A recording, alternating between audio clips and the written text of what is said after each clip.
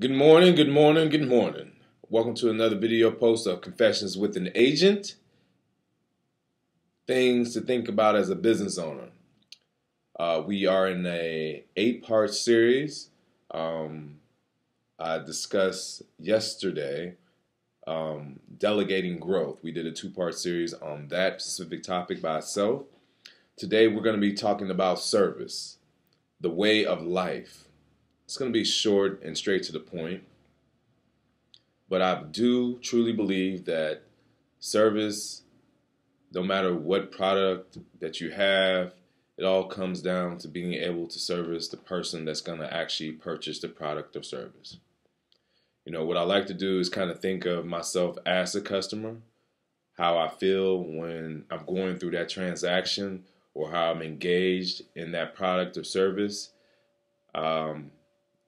So I kind of put myself, like I said, put myself in that position to kind of make sure that when I'm offering that product or service, that's how I'm going to feel. I don't want to feel bombarded or like forced to do something. I don't want to breathe that kind of culture in our office.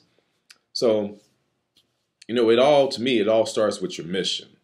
Your mission has to be in line with your goals and your vision for the agency. So I'll give you a piece of my vision. It's in line with State Farm's mission, but the agency is kind of, the same concept to help you manage the risk of everyday life, recover from the unexpected, and realize your dreams by implementing what I call the smarter slight edge goal system in insurance and financial services. You know, I aim to create a referable experience. You know, that's what we call our care system. And it all comes down to our core service. That's the thing that's going to, in essence, attract people. That is our why you come to us for a product or service. It's my why of why I'm doing this. You have to actually figure out why you're doing something and be able to make sure that your core services are in line with that, because that's what's attracting people to you. What I call our customer care service is the delivery of that system. That's how the customers are treated in the interactions they have while conducting business. That's how we dazzle the people. That's how we beat expectations. And we do that by friendly, caring service, flexibility, and problem solving, and making sure that we can recover from any mistakes that we did. We just own those.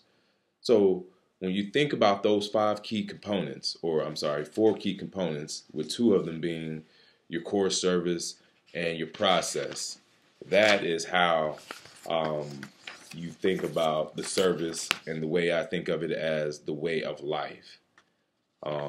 If you can do that, then everything within your actual, I'm reading some of my notes. Everything that you do within your actual business is going to be in line with that. So again, it all starts with your mission statement realized from your vision. And those goals are in line with your core service or product that end up giving you your process to get to your customers. And that way that you service your customers, that process that you have, your onboarding or retaining process or your referral programs, those processes that you have in place are the things that's going to attract the customers to you. So making sure that your team is implementing a service first only mindset is key and vital to survival of your business. So I just wanted to share those little tidbits that I had of service, because I truly believe service is the key to every business. Without service, there is nothing else.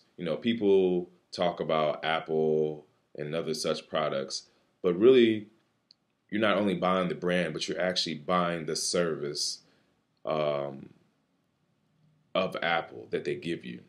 The phones are great. There might be other phones that might be better, but the core product or the core service is actually the thing that brought you there. but the process of how they implement things is what actually retains the customer. When you put your mind in that kind of that framework, things become a little easier for you. So again, service first. That's got to be the way of life for your business. So tomorrow, I think we'll talk a little bit about the types of liability your business should have, depending on your type of business, the things that you need or are recommended. So we'll talk about that tomorrow. Till next time, remember, reviews, comments, LinkedIn, Messenger, Yelp, Facebook, everything. Phone numbers, email addresses, websites, insurewithlarry.com. Till next time, stay focused.